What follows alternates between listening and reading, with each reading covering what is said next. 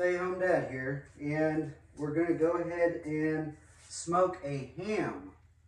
Is that what we're doing? Yeah. Okay, we're going to smoke a ham in this here Pit Boss smoker. I wanted to make this review because this is an electric smoker. We already have an electric smoker, and it's huge. But when it was cold outside, it wouldn't cook a turkey or a ham all the way. Now, granted, we got it off of a little bargain barn is what it was called. And it had a dent in it that maybe made it to where it didn't seal up. So I don't know if that smoker is just a piece of junk or what. But in the winter time, it would not actually cook it hot enough in a 12-hour day to be able to cook a turkey. So that gives you a lot of problems with being inside the garage. And you can't really smoke in the garage with your smoker and smoke up the whole place and all that. And you got the winter time, so you got Thanksgiving and Christmas going on. Everybody wants that smoke stuff. Pit Boss 3 Series electric smoker, Silver Star. It does the 685 inch, but it got several racks. It's supposed to be able to cook. 2.7 cubic foot smoking chamber with seal tight technology. It's a 5-in-1, man. I don't need to read all this crap. Oh, braise, smoke, bake, roast, and barbecue. So, I gotta wait 30 minutes. I know, look how... Let me get this apart. Look how airy they are. Looks good. Krista made some muffins. I'm gonna eat that. I'm about to start lunch. But I'm gonna go ahead and cut out the audio on this video because it's just gonna be unboxing. And I'll talk about it as I'm doing it. I'll put it together, get it ready, get it outside so my wife can smoke ham. And we'll see how it turns out, and we'll see how this thing does in about 30-degree weather. They never tell you if it's cold outside, if it's gonna cook at all. So it's pretty late, so we better get started. All right, what we do first, we go ahead and get it out of the box. With this, it's kind of heavy, so I had to lay it on its side to pull it out to where I'd be able to work with it. Wife had to hold the box because it kept sliding all over the place. Once you get it out, you go ahead and set it up. Make sure you throw all your trash in your box so it's not just laying around. It's even got boxes inside of it, which those are the legs, the base, the main board. Because quite frankly, when you first get it, it kind of looks intimidating because there is quite a bit of stuff that goes into this bottom part. I mean, you have to physically put everything together. But I kind of understand as big as it would have to be to ship if it was already made and put together. So first things first, we get the boxes out of it, and then we go ahead and lay everything out. You might as well go ahead and unwrap and lay everything out to where you can see everything that you have. Because if you keep it just like little piles, you're searching through the piles and all kinds of stuff like that, it kind of makes it a headache. Instructions here, you can see that's the picture of the smoker after it's all done. And those were the wheels. There's 2 of them that lock, and then there's legs. On the inside of the legs, there's little stickers to tell which ones go which. The locking ones go on the front, I believe, if I remember right. But there's 4 screws in each one of these wheels that screw onto the bottom of the legs. You got to make sure that you put the locking ones on the right one according to the manual. See those shish kebabs? Oh my gosh, we cooked those on the grill yesterday. Some amazing food. But here we go again, working on these legs. There's 4 of them, so you have to do all 4. And then, after you get all your legs done, you grab the base of it, and we start to work on that.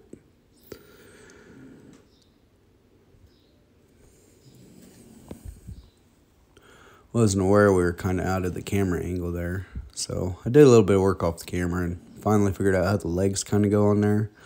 the legs, the two that go on the front, have brackets on the sides that screw in, and they have screws on the very bottom right there, as you can see. Then there's a couple screws like right inside of it, right there. I like this a lot better than the Masterbuilt because the legs, it has the 4 screws on the Masterbuilt. The legs just kind of wobble around, so it's kind of a headache. And when you first get it, that front piece is loose, and you may think that needs to be tightened down, but these front legs actually need to be put on before you tighten down that front part that has all the digital readings and stuff. And by the way, you really shouldn't use an impact driver on this. I just did it because I have a tattoo appointment in about an hour, and I wanted to make sure I got done putting this together so wife could cook food while I went and got my tattoo.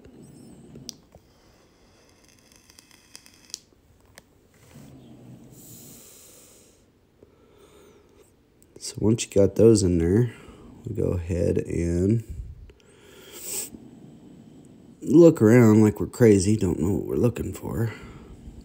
Yeah, the inside bolts, they're kind of at an angle if you use an impact driver on that, so a small screwdriver is the best way to do it, to get them started anyway. And then once they're started, you can go ahead and hit it with the impact driver because then you won't cross thread it.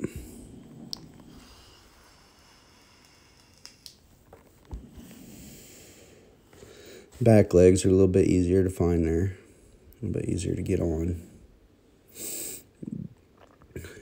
You still got the 2 screws on the side. Once you put those in. Of course, until you get all the screws started, you really don't want to tighten them down because you might have to move it a little bit to get one of the other screws in the hole. And if you try to screw it in when it's at any kind of an angle, the screws will cross thread and inevitably ruin your threads for the screws.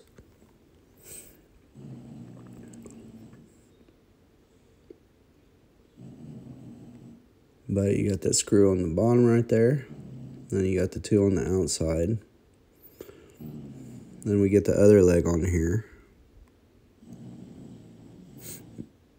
Just get your screws started so the leg can stay up by itself.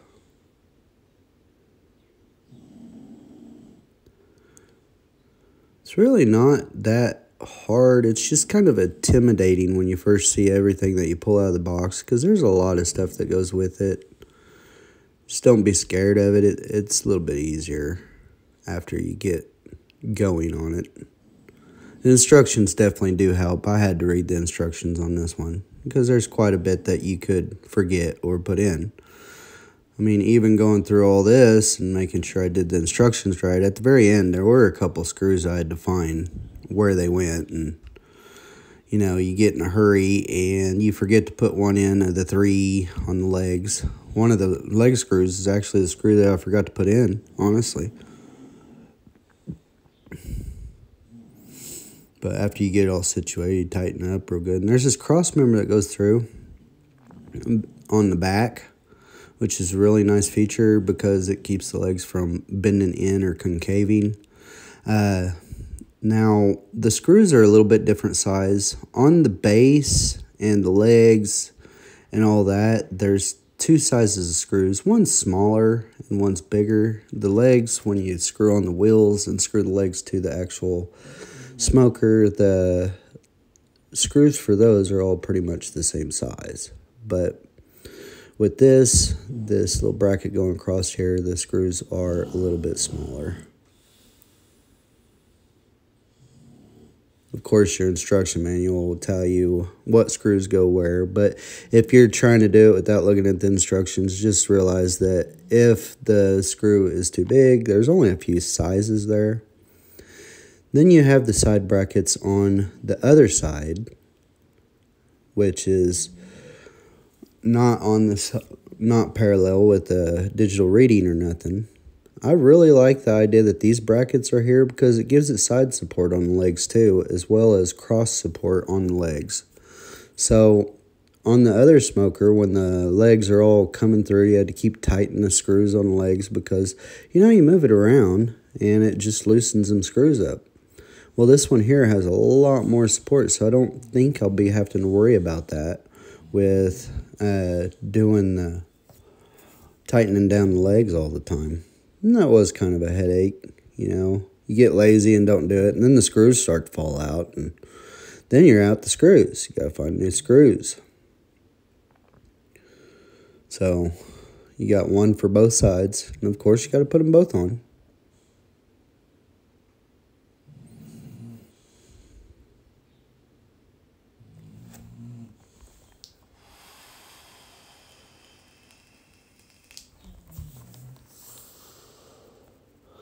Impact driver makes it so much faster.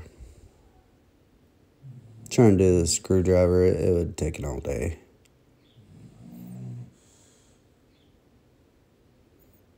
But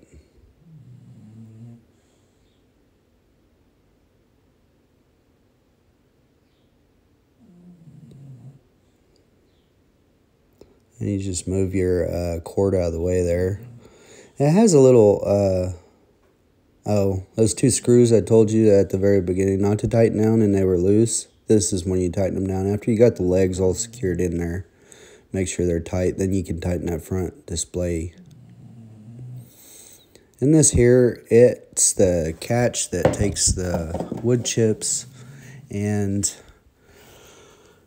well, actually, no, this doesn't do the wood chips. This right here catches the drippings, I think, is what it's for.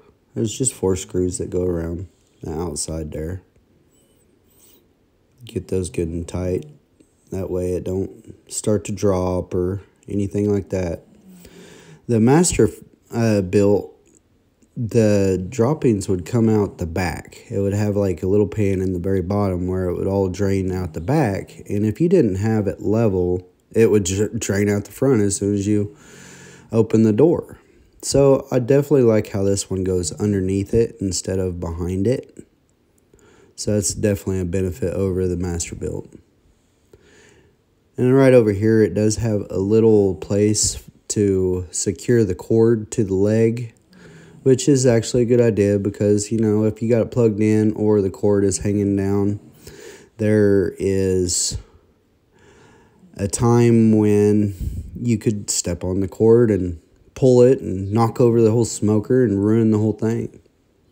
So you don't want to go ahead and secure that cord to there in case you actually step on it and pull on the cord. It don't mess with the electronics at all or anything like that. So it's definitely a good safety feature to have on there as well. I can see why they put it on there. And right there by where my hand is, I didn't realize it, but I forgot to put on the whole cord wrap. There's a little bracket that goes on that bracket that screws onto the bottom of it. Right where those pliers are, the handles of the pliers, there's 2 screw holes. You can put the bracket on either side, but I just forgot to do it right there before I flipped it over and we started working on the top part. But after you get the cord all situated, and of course don't forget your cord bracket like I did, you go ahead and start working on this. You take that door off, it just pulls straight up because it's got pins on it. So the reason you want to take the door off so it don't fall forward on you or anything, make it kind of hard. Right now what I'm doing is applying the vents. They have little tabs that go through the back. You put the vent cover on in the inside. You run the screw from the outside to the inside, and then there's 2 little lock washers and lock nuts that go on the screw on the inside, and you just tighten it from the outside. There are 2 of them, so now I'm working on the other one.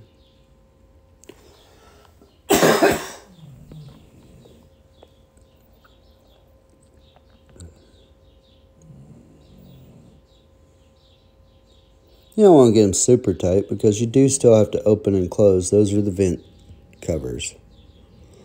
And even though you close the vent covers on there, they don't close all the way. It does still have gaps. So it kind of looks weird on the back.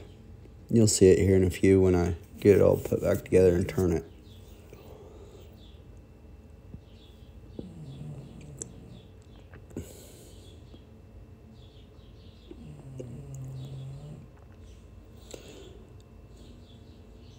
Now you put the handle on the back of it. See the vent covers? Those are actually closed. You can see inside of it with the vent covers closed. So that kind of had me stumped too, because I was like, oh, it's supposed to close, and well, it didn't actually close. Now with this back handle, there's a couple screws that go in both sides, and just put them in there, get them started. Then of course I use the impact to go ahead and zip them up tight.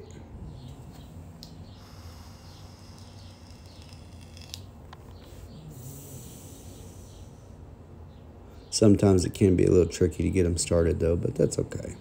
You just take your time with it. Don't get aggravated. Don't get mad about anything.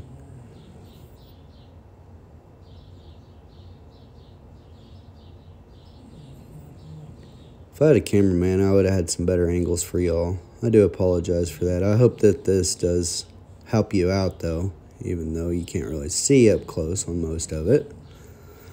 But after you get that handle on, now it is time to go ahead and lock your wheels. It tells you to in the book. That way it don't slide around on you while you're trying to put this on top of it. It does have a little bit of a recess, so it sits perfectly on there. It's not one of those things where it's going to be sliding around on there. It does kind of have a little spot that it falls into. Now what you do is you run the same screws that you had left from that around on the inside. If I remember right, there were 6 of them, 2 on each side and 2 on the back. May have been 2 on front too. I don't remember doing the voiceover. This is way after I built it, the next day actually. So, but you'll see all the little screw holes in there, and you'll have just enough to go in there. So you'll be all right.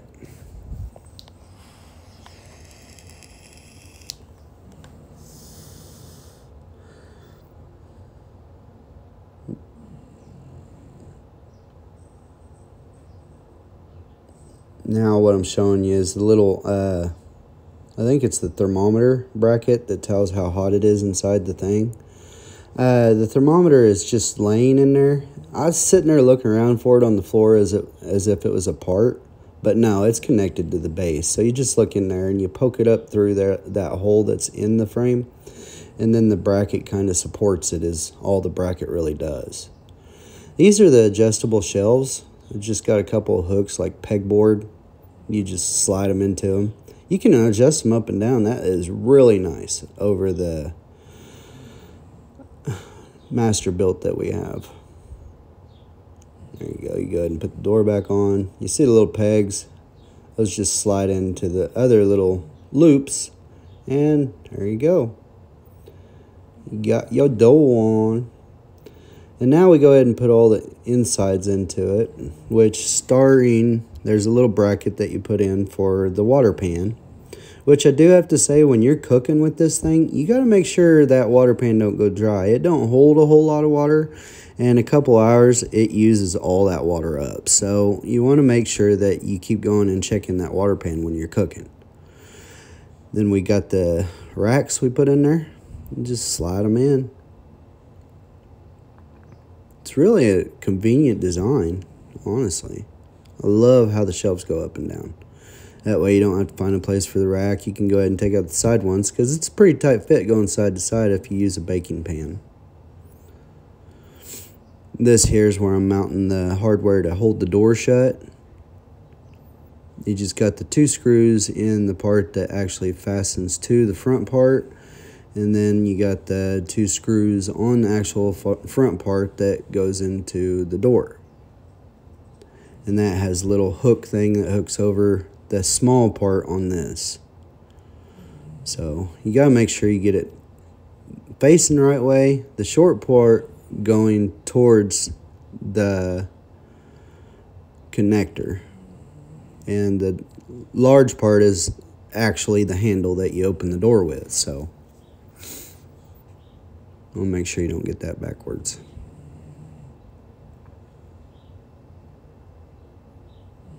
And I think the screws on the door handle were different than the screws on the other part, if I remember right. Might want to check your book on that one just to make sure. This is the wood chip tray, which is really nice that you can put that much stuff in that tray. You can put a whole day's worth of pellets in it, and the wood chips, you can put wood chips in it. Now right here you can see it's a screw hook. You can tighten it up and loosen it up. You want your door to shut and be tight closed. Especially when you're cooking out in 30-degree weather like we will be today. It is really, really cold outside. Love that we have heat in this house. That's for sure.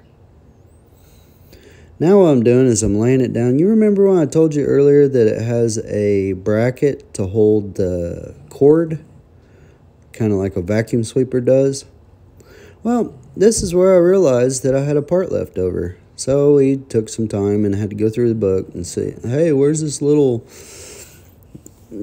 It's kind of shaped like a C with wings.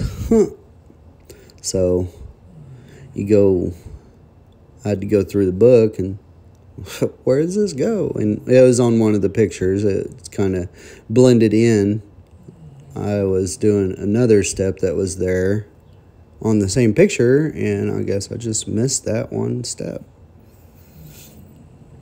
Now I do have to say the cord holding bracket is really flimsy and light, and the cord is very heavy and thick. So while it's cold outside, it's kind of hard to wrap it around this cord thing because it's just real thin, and I could see you bending it after a while if you tried too hard to get a stiff cord on there. In the summertime, it'd probably go on there just fine. But that little cord holder should have been a little bit thicker. That'd been my only complaint so far.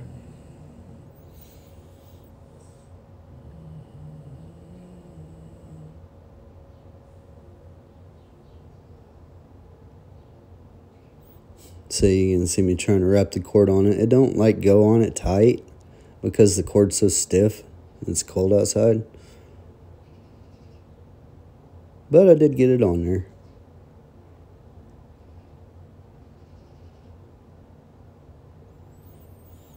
Then I'll go ahead and put that drop thing in the front.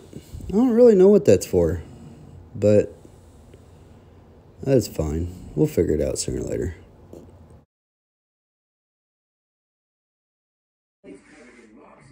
Alright, here we go, the finished product. I'll tell you right now, it looks built a heck of a lot better than our other one. But sounds like somebody's ready for a nap. You never should really use a drill on that stuff, on the screws, but I was kind of in a hurry. I got a tattoo appointment. That's it, and as you can see, it's pretty good size on the inside. A few pointers. These things here are adjustable. You can go up and down with them, take them out. That's definitely a better feature over the so you can make a Master Forge. A big turkey in it. And it's got locks on the wheels. On the back of it. So it rose freely.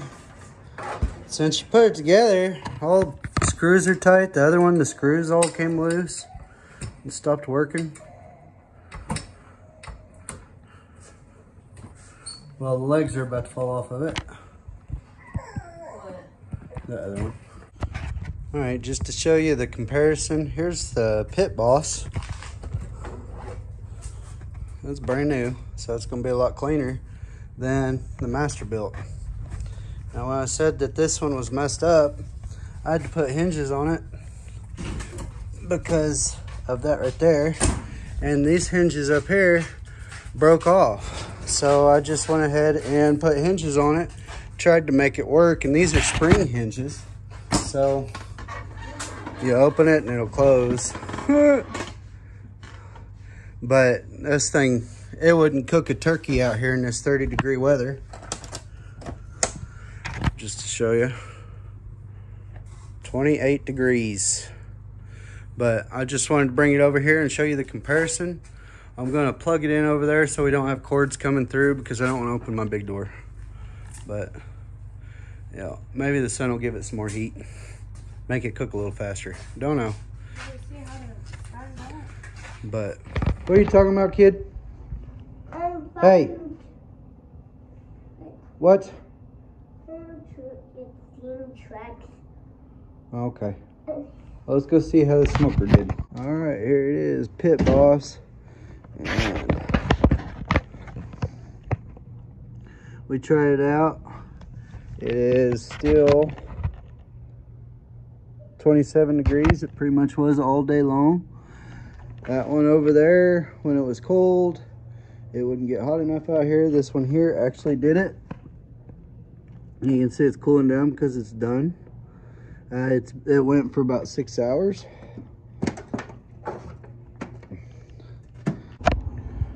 Look at that. Yeah.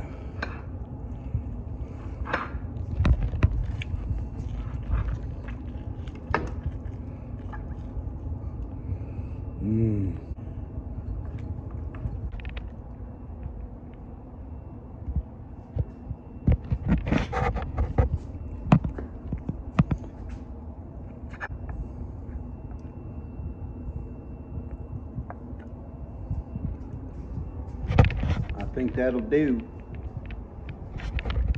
Hey man, while you're at it, check out my other YouTube channels. The Stay Home Dad, The Back End Handyman, The Dorser Family, and The Average Stoner. Just a little bit of what I do from day to day as a stay-home dad. Thanks for watching. If you liked the video and want to follow my process, like, share, and subscribe. Thanks for